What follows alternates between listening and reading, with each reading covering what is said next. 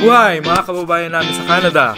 Welcome po sa aming YouTube channel, ang Kabayan Investor Canada. Ako po si JR, ako po si Saloy, at kami po ay nandito upang agi sa inyo ang aming konting kaalaman at karanasan pagdating sa pag-invest sa stock market by buying and selling stocks.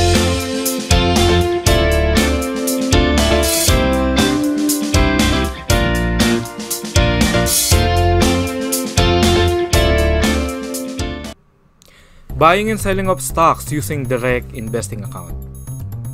Mga kababayan, meron po akong katanungan sa inyo. Meron po ba kayong RSP, TFSA, or RSP sa bangko dito sa Canada or anumang financial institution dito sa Canada? Kung meron po, satisfied po ba kayo sa return rate annually na nakukuha nyo sa mga investment nyo na to from this bank who are managing your accounts?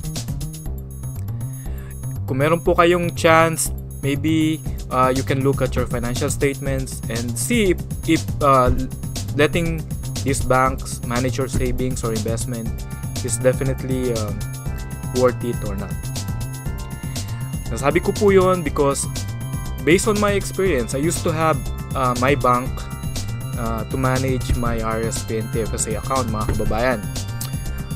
But when I get to the point na I check how much or magkano talaga yung kinikita ng investment ko which they are managing, it turned out na the average annual return is only around 3.5%.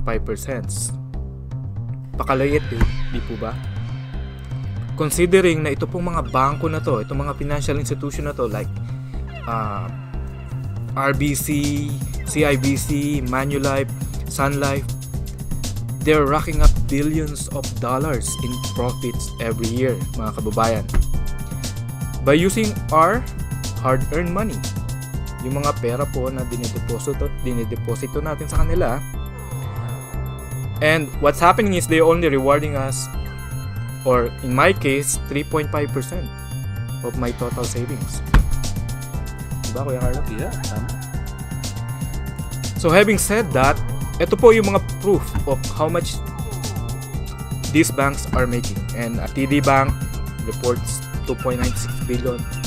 That's only for fourth quarter of last year. CIBC, $1.27 billion. Again, just fourth quarter of last year.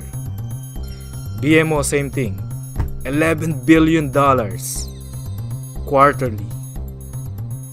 Grabe po, di ba? Laki ng kinikita nila. Napakalaki, kuya. Sobrang laki ng kinikita ng mga bangko na ito for managing our money. And then, it turned out pala, mga kababayan, na there's another option where we can manage our RSP or TFSA or RESP by ourselves. And this is through direct investing account. With this account, mga kababayan, you can buy and sell stocks in Toronto Stock Exchange or in US Stock Exchange using your RSP or TFSA money. Kagandahan po nito, mga kababayan, I don't know if you're aware of this, sa TFSA po, any gains or profit na kikitain nyo by buying and selling are tax-free. Imagine that. And with RSP, mga kababayan, because you're saving this for your retirement, the potential to earn 3 to 30% or even higher will greatly increase your chances of having more money kapag nag-retire kayo. Di ba kuya? Yeah, that's good. Mga kababayan, based po sa aking experience, self-managing your RSP or TFSA through direct investing account can generate much more higher rate of return versus bank managed RSP TFSA under a balanced portfolio mutual fund. But, mga kababayan, please take note, but when you invest in stock market, this will require you some good understanding, research, discipline, and lots of experience and how the stock market works for you to gain profits. Yeah. Can I butt in? Tama si Don. You have to study. Kasi there's no such thing as easy money. That's right. So, stock trading tayo, you manage your own investment sa bangko through stock trading. So, you have to diligently study paano tumatakbo ang stock trading. So, Tama. that's my opinion. Kaya po, yun ang risk. Kaya po, hinahayaan natin ang mga bangko na mag-manage nito dahil wala tayong knowledge, right? Wala tayong backgrounds pagdating sa investing. Kaya po, kailangan, we have to equip ourselves about investing stock market. Hindi naman po ganun kahirap. We just have to really do our due diligence to learn how the stock market works. Alien, mga kabayan? Alien. So, tingnan nyo po to. Bank managed RSP, TFSA, or RSP. If it's under balance portfolio, usually ang average return po niyan is 2 to 8%. And that's before fees, mga kababayan. Actually, let's say, ang average return or ang rate of return nyo is 8%. Only if the economy is doing well, makukuha nyo yan. Ang problema po dito, your investment, either you make money or not, kailangan nyo pong magbayad ng bank fees. And that's the sad part about it. We're in sa self-managed RSP, kung kayo nagmamanage ng inyong RSP or TFSA through direct investing account, the potential is unlimited.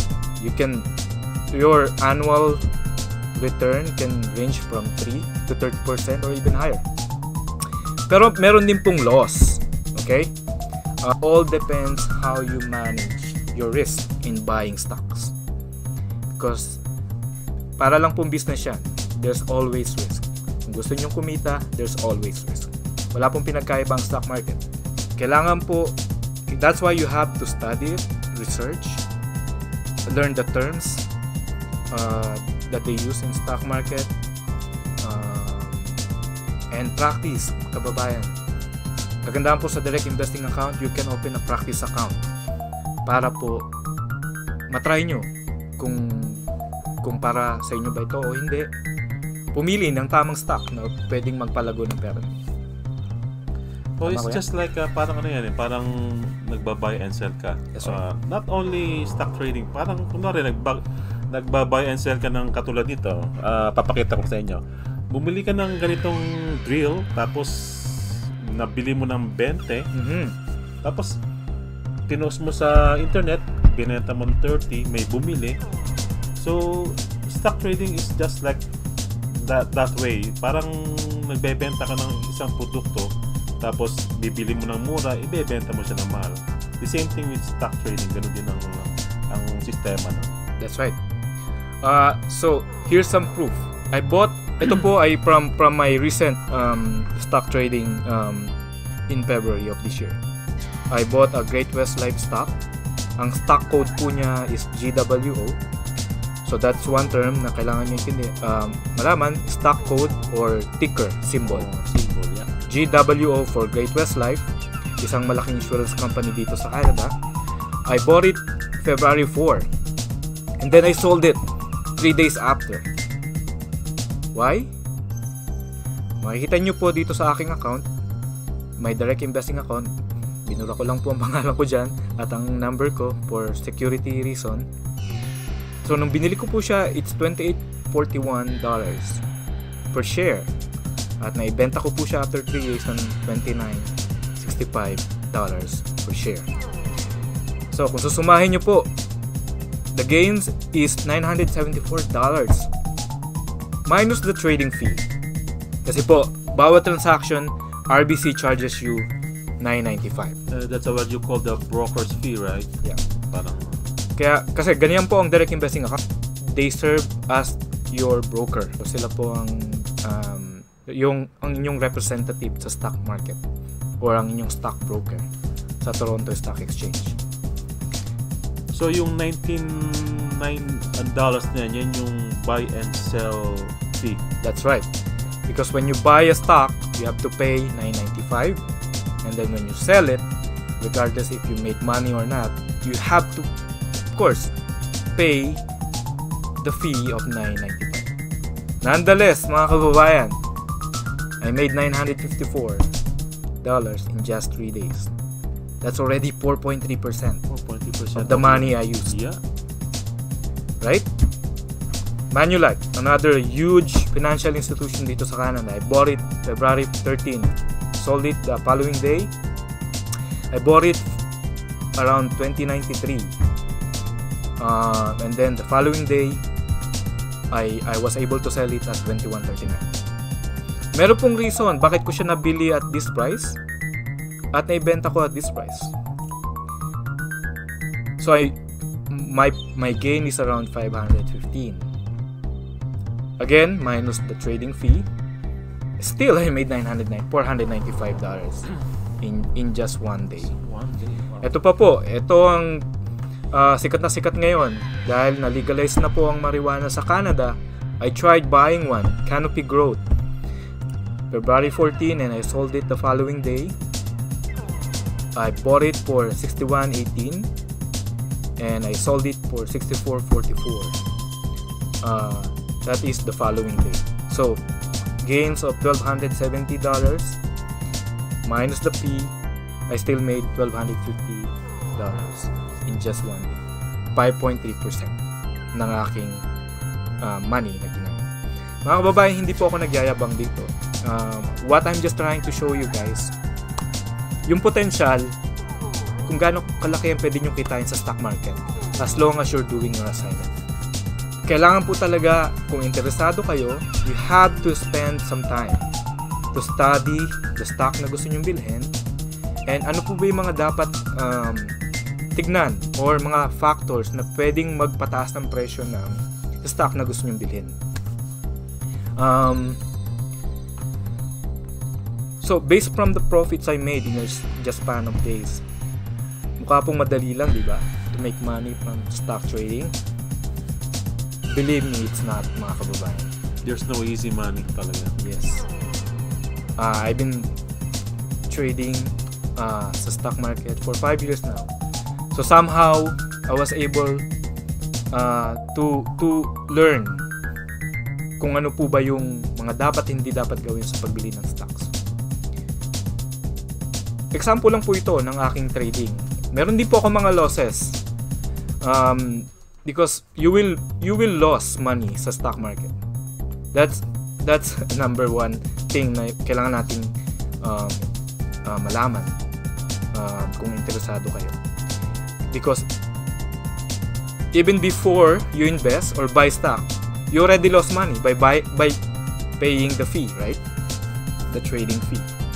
So having said that, buying and selling stocks is not for the faint of the heart.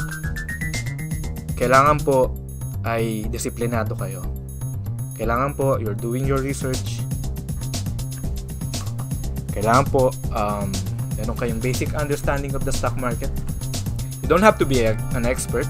Yeah. Hindi nyo naman kailangan maging alamin lahat ng term or paano magbasa ng financial statement ng mga company or mag-analyze lahat ng mga chart na ginagamit. You don't have to. Ba rin? So for me, I'm just new in stock trading. Siguro I started December.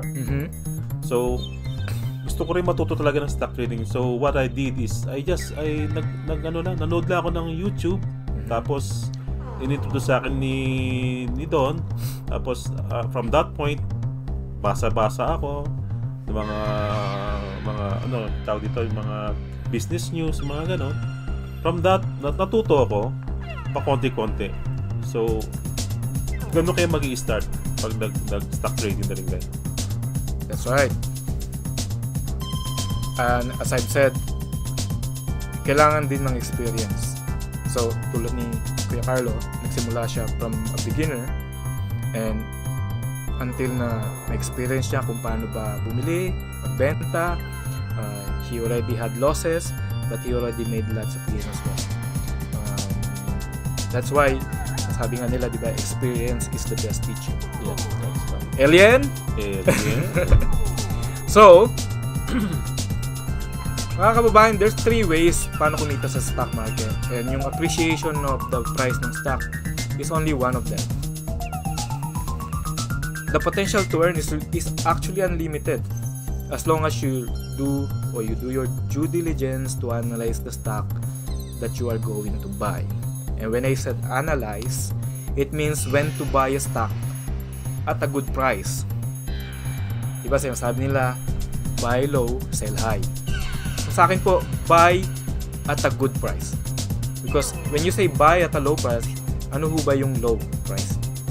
Kasi kung binili nyo siya ng 10, sa tingin nyo 10 is low, $10 is low, and bumaba pa ng 5, so it defeats its purpose, right? So buying a stock at a good price, that's why you have to analyze it. You have to do your research about the company that you're interested in, and then sell it at a high price. Gayun din po, you have to analyze or research based sa mga chart na ginagamit, kung ano po the best time to sell it to maximize your profit. Alien? Yeah. So, ito po, example lang. Ito po ang stock ng Air Canada. This was dated March 6. Ito po ang kanyang price fluctuation for the span of 3 months. So, sa website po ng Toronto Stock Exchange, TMX Money, pwede nyo pong i-enter doon yung stock na gusto nyo makita or i-analyze or pag-aralan. And ipapakita nyo sa inyo yung chart nung stock na yun, how the stock price is doing for the past 1 day, 5 days, 1 month, 3 months, 6 months, 1 year, and so on. So, ito po, Air Canada. Let's say, interesado kayo sa stock nito. And, meron po kayong RSP or TFSA money na ginamit nyo. Bumili kayo ng stock, let's say 200 stocks or 200 shares at $23.90. And then,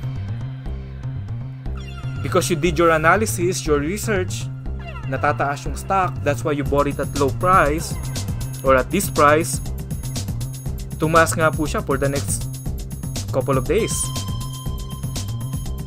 until it reached 28.46. So you decided to sell. Imagine from 23.90 naging 28.46. Imagine how much money you're gonna make. And in this case, it's 912. But if you keep holding on to the stock for 2 or 3 more weeks, you would have made $1,798 because the stock keep on gaining. It's from gaining or increasing the price. Hindi mo kikitain sa bangko yan. That's right. Kalaki. Imagine gaano kalaki nung rate na bumalik sa'yo by investing in just one stock. In just one stock. And in just couple of days or weeks. Isa sa mga potential of buying a stock na sa tingin nyo ay maganda yung potential, maganda yung growth. The management is doing a really good job of running the company. Wala po silang any controversy or any issues. Kaya po mahalaga talaga na pag-aralan mabuti yung stock na bibili natin before you decide on buying. So, ang pangalawa pong paraan para kumita sa stock market is through dividend. Large companies usually with record of consistent growth and profitability over the years pay dividends to their stockholders. Ano ba ang dividend? It's like an appreciation ng company sa iyo for owing their stock, and they express it in a monetary way. And you can be paid either semi-annually, quarterly, or monthly basis. Depending po yan sa company. However, mga kababayan, you have to hold the stock for a certain period of time before you qualify for the dividend payout. So, pag-aaralan po natin yan later on sa mga susunod na mga topic natin. And yung amount of dividend na binibigay ng bawat company, makikita nyo yan sa detailed quote of the stock of that company at yung frequency po ng payout nila. So, for example, ito pong WestJet Airlines, another huge airline company dito sa Canada. Ang kanilang ticker symbol or stock code is WJA. So, ito po yung chart nila for the past for the 6 months. And sa baba po makikita nyo yung detailed quote. At dyan po pinapakita niya yung details about the stock. Yung opening price, yung high price niya, marami pa pong iba. I-share po namin sa inyo ano ibig sabihin ng mga to sa mga susunod na araw. Pero ito po yung gusto nyong makita, yung dividend. In this case, they're paying 0.14 Canadian dollars every 3 months. And yung date na i-release nila yung payout po, in this case, is March 12. So, if you own 500 shares of this stock, your dividend payout is simply $0.14 times 500, which is $70 every 3 months na hawak nyo, hanggat hawak nyo po yung stock. And the payout date will be March 12. So, the third way of making money sa stock is short selling. Short selling is profiting from stock market by selling the stock or other securities in advance of acquiring them, in the aim of making a profit when the price falls. A little bit complicated, so we don't recommend this for beginners who's just starting to invest sa stock market. Pero yun po, that's the summary of our presentation pagdating po sa potential ng pag-invest sa stock market using direct investing account. Kaya po, samahan nyo kami sa susunod na topic natin. Don't forget po, subscribe sa aming YouTube channel, Kabayan Investor Canada. Yeah. So, isa lang to sa mga videos na ginagawa namin. So, kung mag-start na yung mga natin, ating turuan sa inyo is pag may mga question kayo, pwede kayong mag-comment. I-comment nyo yung mga itatanong nyo para the next videos namin nasagutin namin. Mga kababayan, I just want to make it clear that we're not here to sell you any products or any investment. We're not an employee of any bank or any financial institution. We're not here to recommend you to buy this stock or to sell this stock. Nandito lang po kami para magbahagi ng aming konting kaalaman at karanasan sa pag-invest sa stock market.